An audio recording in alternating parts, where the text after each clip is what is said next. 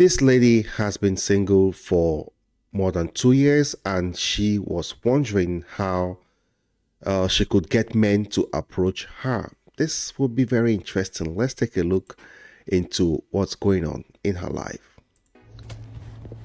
I need somebody to give me the fucking tutorial on how to be a woman that a man feels comfortable approaching. Like, I am trying to work so hard on my resting bitch face. I don't know how to portray, like, single. Talk to me. Talk to me. I'm single. I've been single for 2 years. It seems there's a lot of frustration out there and also confusion. I mean, we've got this lady, right? She's reaching out for the ultimate tutorial on how to be a woman that a man feels comfortable approaching. I mean, it's a common struggle, and our friend here is working hard on her approachable face. But is modern dating really that complicated? Or are there deeper issues at play? I don't know. I don't know what to do. Modern dating has a lot of problems because most women of this generation have the wrong assessment of their dating options. They were told that all of them are 10s, so they deserve the top 10% of men. Therefore, most of them automatically disqualify all men who are not part of the top 10%. We all know that her problem is not the fact that men are not approaching her, but the fact that she is not being approached by Chad and Tyrone, and this is why she is mad. Instead of waiting for Chad to approach her, she should give a second look at the guy in her friend zone. Because they are probably her best option, as they will treat her really well.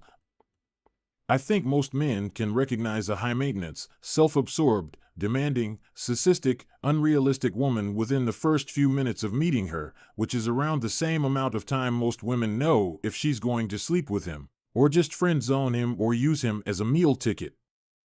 Don't go for Tyrone and Chad in your 20s, then you won't have this problem. 3 words would solve all their problems. Stop chasing Chad. That sheik mad that men are not approaching her has probably been approached several times, but gave the guy the cold shoulder because he wasn't 6 feet or whatever.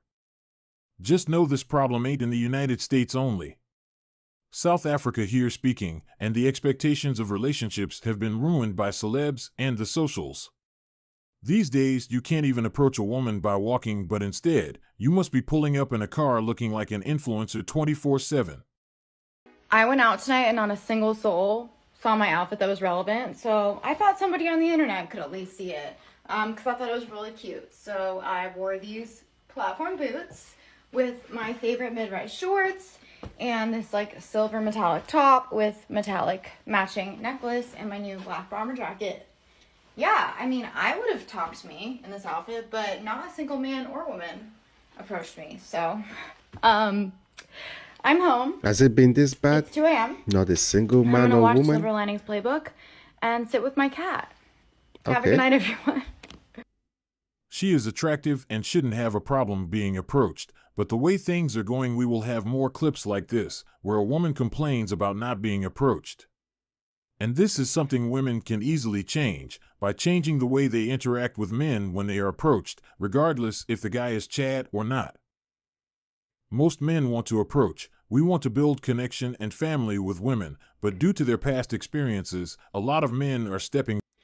I mean, just taking a look at, the fear of approaching, men are hesitant due to the fear of rejection and social consequences. But women, take note, if you are frustrated about not being approached by the chat, maybe it's time to reassess and appreciate the germs in your friend zones. And they're saying, well, it's your fault because, 50+% of you are not even approaching women in the first place. But we want to go a little bit deeper than that. I think we can feel that a little bit. And I think we'll get to the conclusion that men should go out and talk to women, but we should also ask ourselves why they don't want to approach women. Let's get into what those reasons are first. Okay, so the number one reason why men fear approaching other women is rejection, fear of rejection. And the number 2 reason is fear of social consequence. Which is like what? Like being laughed at, bullied, Mhm. told that you're ugly or something like that. And the rest of the men stated that they were afraid of things like legal action, or that they weren't attracted to the woman, or some other reason for not approaching them. I mean, and it turns out a lot of women do not want to be approached in the first place, according to this study in the group These of are the women times 18 we're to living in 25. right now. Nearly 23% of them say they do not want to be approached whatsoever. Whoa. That's about 1 in 4. Yes. So your odds are pretty good. Yeah, 75% want attention. As a woman, though, I can imagine a lot of women being like, yeah, I want to be approached. And yeah, I want men to chat me up. But as soon as the wrong type of man does that, they are screaming that. This is where the issue is coming from. Most women want to be approached by... I mean, women have the power to change the narrative. All you need to do is to be polite, to be kind, and maybe consider approaching someone yourself. I mean, it's time to break free from the colonial programming and create this genuine connection, I'll say. And most of the changing dating landscape is mostly influenced by social media and heightened expectations. So young men express difficulties they face in a world where masculinity and femininity seems to be shifting. So let's recognize that both sides have challenges to address. I don't know what to do. While I would say that young women have near impossible standards today, there's definitely a level of responsibility that young men need to have. Before you even try dating, I would encourage you to just practice talking with people. Not just women, but also men. Build your character and your charm. Get your money and your body right, but most importantly, know how to talk to people.